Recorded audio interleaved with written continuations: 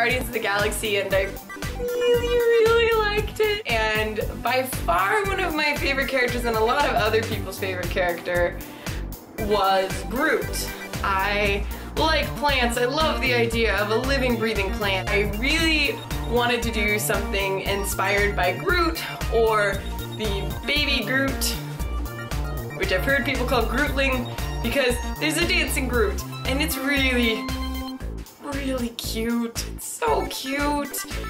This week we're going to be doing Groot inspired nail art, which I feel the need to warn you, although I can paint shapes on my nails, I cannot quite seem to paint my nails, like the whole of it, without getting some all over my cuticle.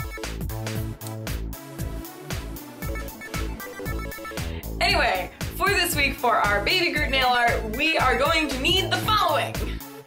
Black nail polish, green nail polish, brown nail polish, a mattifying top coat, an old fan brush or a makeup sponge if you have it, a small dotting tool or a toothpick, a large dotting tool or the head of a round pin.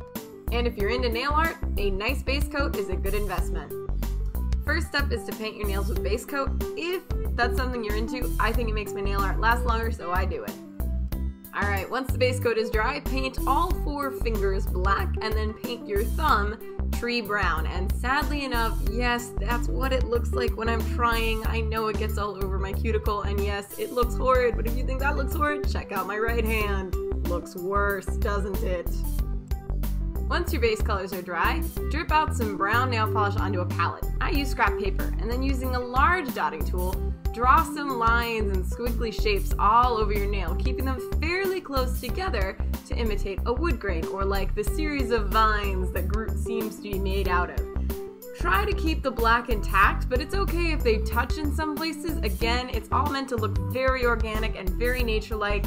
And the awesome thing about that for nail art means it doesn't have to be perfect.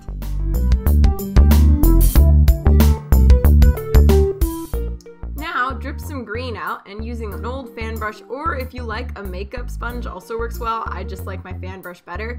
You're going to basically speckle the brown spots green to give them a more vine-like or moss-covered appearance. Try to keep the black as clean as you possibly can, but it's okay if a little gets in there. Now the thumb, you're once again going to use the fan brush and kind of sponge it on and speckle it on, but try and concentrate the green up at the top so it's almost like a really abstract French tip. When you're done, your nails should look vaguely like this at this point.